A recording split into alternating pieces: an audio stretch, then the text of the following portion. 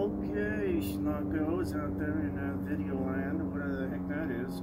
I guess like TV or something. Here we got the Hawthorne Botanical Gardens Gala Halloween 2020 Extravaganza.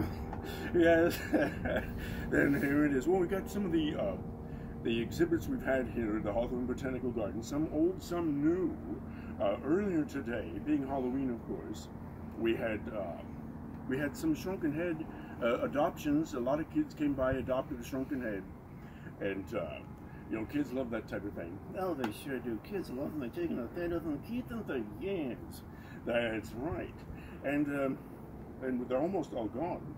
But you know, actually, how many people did we have come by today? Oh God, it must have been over 1,000. I think, yes, it was probably close to, oh God, it must have been over 2,000, I'm telling you.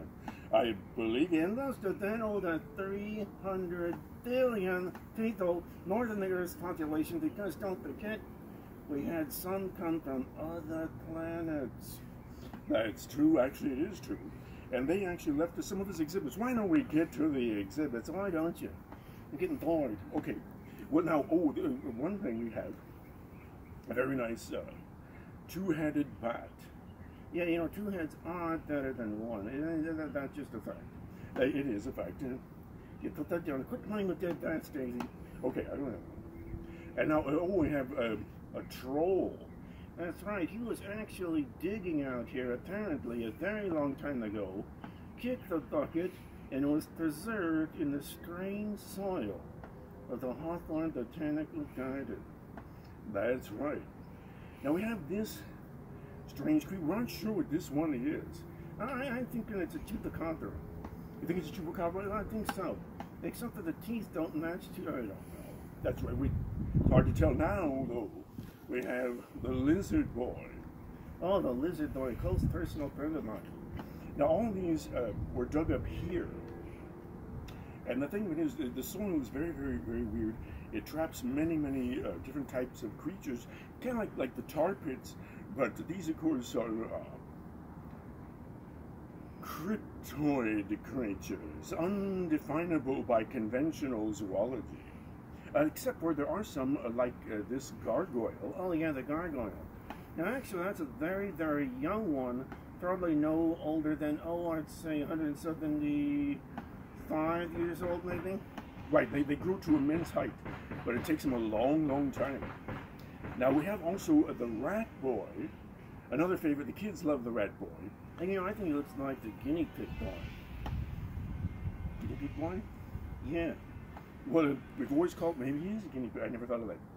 Of course you never did. It takes somebody with superior brain power. Okay, okay. Now also, now we have an actual spider girl from Mars.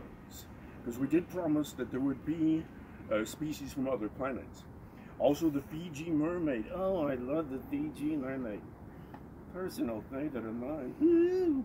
That's right, the Fiji mermaid. And of course, we have, who was, and actually still is, the world's most gifted psychic of all times, Count Demonicus. We have his skull. And we have the actual fortune-telling board that he used. That's right, and you just spin the little wheel. Why don't you get a spin? I think I will, and we will see what it says. There we go. Oh, it says, what's it say? It says, something lost will come back to you. Yeah, something lost. I went over there. Hey, wait a second. There's a pencil I dropped yesterday. Whoa! Oh my God! It's true, it's true. Everything on there is true. That's right, it's never been known to fail.